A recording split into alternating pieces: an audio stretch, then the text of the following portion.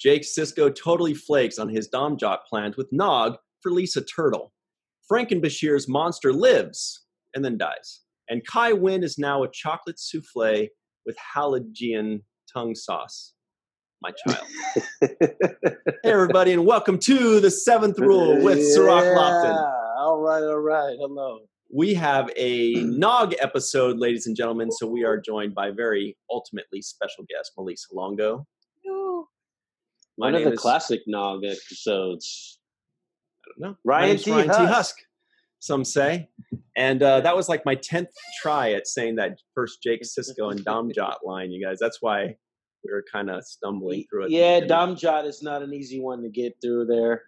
I'm actually surprised you got the Haligayan tongue sauce. I mispronounced that one too. It's Haligian. And as soon as I started saying it, I was like, oh, I'm not going to restart. I'm just going to go. I'm just going to go with it. So everybody at home, I know I mispronounced it. It's Haligian. I don't know what I called it. I think I said Haligian or something like that. Yeah. It's Haligian. Haligian tongue sauce. Yeah. My child. Anyway, so, and Lisa Turtle was in this episode, huh? Yeah. Lisa Turtle. Who's Lisa Turtle? Somebody. First, this is our review of season 3 of Deep Space Nine, episode 13, called Life Support, directed by Reza Badi, written by Ronald D. Moore. And before we get into that other stuff, I did want to make a very special note, which is that the first 13 episodes of this season were when Deep Space Nine was on its own, when Next Generation had ended and Voyager had not yet begun. And those first 13 episodes were just Deep Space Nine all by themselves, finally with a few months of breathing room. And today we are reviewing the first episode that happened after the premiere of Voyager. So I don't know if that's got any significance, but it does to me a little bit. So this is the first of the overlap, the beginning of the overlap. Right, exactly. Okay. So when you said Lisa, I imagine that you're talking about our girl from Saved by the Bell. Yes. And I should have looked up her name. Do you guys remember her name? Lark Voorhees. Lark Voorhees. Yes. She's so sweet. She's having like mental disability issues lately. Really hard ones. And not the usual standard or normal things that we're used to seeing, like depression or like bipolar or whatever like that. It's not easily recognizable. It's a different one in which she can't really formulate the words to express her thoughts. All of her thoughts are there, but she's not able to communicate them. It's like she communicates them almost as if she's having a stroke, kind of like, half the time it just doesn't really fully make sense what she's saying, but you can kind of piece together what she's trying to say. And the worst part is that she's fully cognizant of it. So she's almost kind of like in this own, torture chamber of, so it's really sad. It's really tough. So anybody doesn't know anything about that, guys, definitely Google it, look her up and see how you can help her out and support. Her mom has been like a huge support to her throughout all this. And she still looks lovely as ever. She's still super friendly and pleasant and positive, and she's being afflicted by this really difficult, I don't know if it's a communication disease or what it is, but that's what she's dealing with. Wow. I did not know that. That's sad. I had a huge crush on her when she was on Saved by the Bell. I thought she was like the greatest thing ever. She kind of was. She was. Yeah, absolutely. And when she popped up in this episode on this show, it brought back the memories of actually seeing her on the set when, they said, hey, this is going to be your girlfriend. I'm like, the girl from Saved by the Bell? Yes. I was like, yes. Thank you, God. One of my prayers have been answered. So it was like a dream come true to work opposite her in this particular. I think you could tell in that opening scene when I'm like, yes, I'll be there. You want to have dinner? Sure, absolutely, I'll be there. I think I can rearrange my plans. Yes. Yeah. I will diss any friend that I have to be with you. But I thought that was pretty it was just a special thing to be able to get a chance to work with her. And I'm so sad that she told me that she's going through that, because I thought she had moved on and kind of went on to be a mother and just living her life. I didn't realize she was suffering so much. That's terrible. It really is. It seems like those are really difficult things to live with, because if your mind is still fully intact but your body's not cooperating, it just seems like this almost like a prison, poor thing. Yeah, that's nothing that I'm sure you would wish on anybody. But she was fantastic in this episode, and so good seeing her. Yeah, just radiant and beautiful, and I wish they could have kept her as Jake's girlfriend, but didn't end well. Thanks, Nog. Okay, can we just address this one? I think Malissa already knows exactly where we're going here, but you got some splaining to do, Malissa. When what was the line? Which one? No. The best one was he's like, make yourself useful and cut up some food. And she says, you must be joking. And they all go, ha, ha, ha, ha, ha, ha. And he goes, she's so dumb. I know. I was like, oh, I wish I could see Melissa's face right now. That was one of the best lines in the movie, in this whole thing, actually. The way he delivered it was so funny. So funny. Oh, well, yeah. It was perfect. He just nailed that line, right? Yeah, he did. He nailed it. Even though he's such a chauvinistic pig, but I mean, because I thought he was laughing like, yeah, I'm joking. It was a great laugh that preceded it too. He's like, ha, ha, ha, ha. And then boom. Yeah. Well, yeah, the only thing that softens it is that I know that's not how Aron thought. Yeah. Yeah, oh yeah. Well, not by a long he was shot. Definitely a feminist in his own right. So yeah. So yeah, but that was he nailed it. He nailed that line. Oh man, did he nail that line? She's so dumb. She's perfect.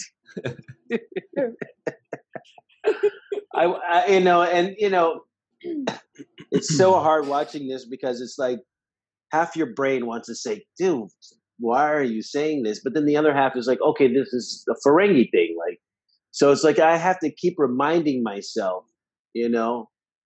that this is his upbringing, that this is his cultural history, this is his background, this is thousands of years of tradition, for his species. So, and it's hard for me when I'm watching it to like separate the two. It's, I'm constantly reminding myself, okay, no, he's saying it as a Ferengi, he's not saying it as a human, right. Who should know better. He's saying it as a person who doesn't know better, actually, and that's his life, right? Well, not just that, but he doesn't even think it's better. Even if you told him to know better, he would be like, nah, you're wrong. Sorry, what were you saying, Malissa? Well, and then the fact that you find out that he even tempered his behavior because he knew that it would make everyone else uncomfortable, which means he could have been a lot worse than he was. He was being a sweetheart, as far as he knew. Yeah, I just said cut it up. You can use a fork and knife. You didn't have to chew it for me. Do it for me. Yeah, I loved his performance in this. It's just, it also, that's how much passion he puts into his performance. You can just hear it in his voice, in the way he walks, and the way the friendship is between the two of them is pretty good, because they're both are themselves. They're not really trying to please the other person, or let me, this is who I am, that's who you are, and either we're gonna figure out how to make this work or not, and we've chosen to make it work. So I think that's one of the beauties of this friendship. We also see that Sisko is, not afraid to say that he was wrong. Right. which is something that that's right. we don't get too much of in the show, which is him admitting. I think I brought up the line. I said you said that humans and Ferengis are too different to be friends, right? I said, Dad, you were right, And he says, yeah, I remember saying that, but I was wrong. And I think that just goes to show you how the relationship between Nog and Jake grew on Sisko, right? Like that grew. Like he was like, you know what? That's a good guy. He can hang out with that kid, even though they have differences. And I think that their friendship is a good one, and I will approve it. I think we got the first approval, right? Right. Well, and you know what? That's what makes it like a different than standard friendship is they'll always have like the odd couple. This is done in so many shows, but there's usually like a commonality between them. Like they both like baseball, or they both like this or that, or they both are engineering students or something like that. Whereas with Star Trek, with Deep Space Nine, with Jake and Nog, they're like, they don't really have to have anything in common to still be friends, to still appreciate what the other person has. The only thing you had in common was that you like each other as friends, And I think it's a brave way to go about it, is to say, look, we don't need a crutch. We could just say these two guys are friends, and maybe we can't explain it, and we don't have to. Kids can be friends with whoever they want, and they don't think about all these other things, Mm-hmm. Oh, and it's great because you can see both Jake and Nog learning from each other, taking their cultural differences and making a new culture with the differences, and a new friendship is aligned. And I think Sisko admitting that he was wrong is a great example of children teaching their parents.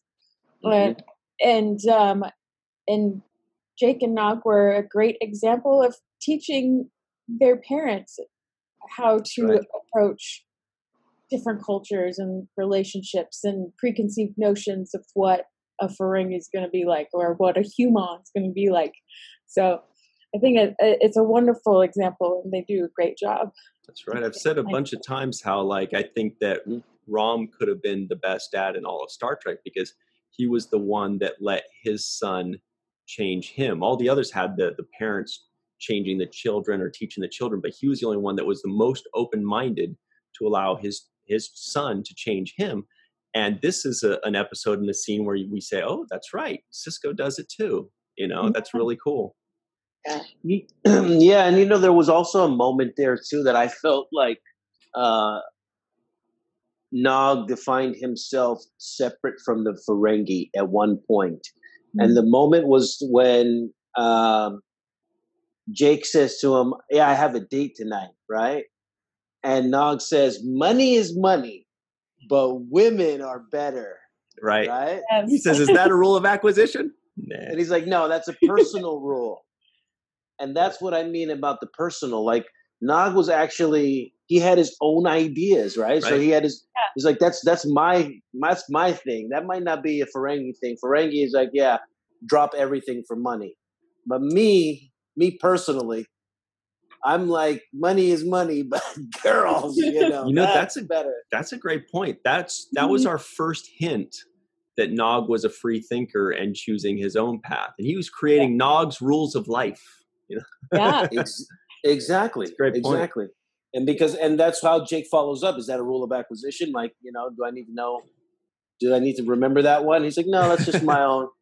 That's how I think. Like, I have my own thoughts. I have a personal, that's my personal own opinion. I arrived there on my own. And I like that he asserts that little injects that into it too, so we know that, okay, this guy doesn't just follow the Ferengi code, And even, like you said, Melissa, he softened up some of the other Ferengi things that he could have asked this girl to do, which chew his food. Instead, he was, he put his own little spin on it. Like, all right, let me see if, Put his own little spit on it. Yeah. That's what I thought you were saying. No. Chew the food. I don't know. So I thought that those were the kinds of signs for me that he was actually separate and starting to have his own like identity and be, be himself more. I think we got a little clue into Nog's character kind of forming away from the typical Ferengi, even though the typical Ferengi things were the ones that were highlighted in this episode. Mm-hmm. It's his break from it that actually, saw a little sunshine for me.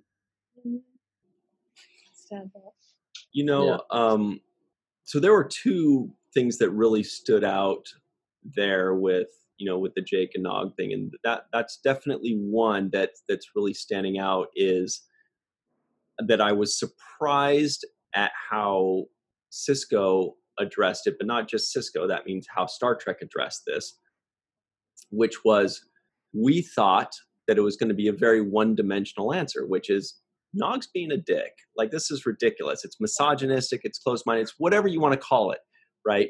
But it was Sisko that not just stops Jake, but stops all of us from thinking that. He says, well, hang on, everybody. Right. This is what's called a cultural difference. In his mind, he's not being a jerk. He's just doing what's within his culture. Will that change someday? Maybe, probably, hopefully. But you can't blame him for what he's been taught growing up his whole life, surrounded by his regular culture. And it's funny because usually we know which direction Star Trek's going to go, but it caught me. I was like, oh yeah, that's a good point. I didn't. Thanks, Sisko. Yeah. Good point. Yeah. That was a good teaching moment for all of us. And I was expecting the standard, oh yeah, but I was pleasantly surprised as well. And it's kind of like Mary had suggested in one of the panels at Virtual TrekCon where people, Mary Chifo, right? The great Mary Chifo. Yes. People try to tend to put human standards on a Klingon when Klingons have a whole different way of living. So the way they look at the universe is going to be totally different from the way a Ferengi is going to look at the universe, or human. So we can't put human values on another species because they didn't grow up with those human values. Mm-hmm. Yeah. And I also like the insight into Nog's rational thinking, like his rational brain. So when we were both locked up in that cell together, he started to go through a list of things, right? And it was like Sherlock Holmes. It was like, it's like, why would this happen? If my dad would be here, what's going on? And he was starting to break all of these things down in his head. And I just like that little insight into just how his thought process works, right? Very clever. So clever. He's a very smart individual. And you can see it during that process. Yes. Yeah. I also wanted to point out that it does make it's important in an actor, and kudos to Aron for doing this, when somebody gives you a line like, she's so dumb, and you know that he may have laughed at it. We all may have laughed at it if we read it, but we all probably would have had the same reaction he did, which is like, God, that makes my character seem like a jerk. I don't like you. It probably didn't feel right to say it, and kudos to him for still selling it and committing to it 100% rather than his ego taking over and be like, well, let me try to soften it to make it seem not as bad so that my character's not as bad, or whatever, justification we try to make sometimes. The truth is, sometimes as an actor, you have to just really deliver something 100% as if you believe it, even if you 100% disagree with it. Right. Yep. And he sold it. Hook, line, and sinker. Committed. Well, and that's the thing about it, is knowing Aron, so just us knowing him, when you watch it, I busted out laughing. I don't know about you guys, but I wasn't. You rewound it too. Yeah, I had to see it over and over again because it wasn't like, oh my God, this guy, what an idiot. Right. Why did he? I was laughing when I watched it because I can imagine him giving the performance. Like I can imagine him getting ready for that scene and saying, I'm going to do it like this. And, and so when I heard him say that, I just was, I couldn't stop laughing. It didn't have the harsh effect that it did, I'm sure, on her, the girl who was receiving it.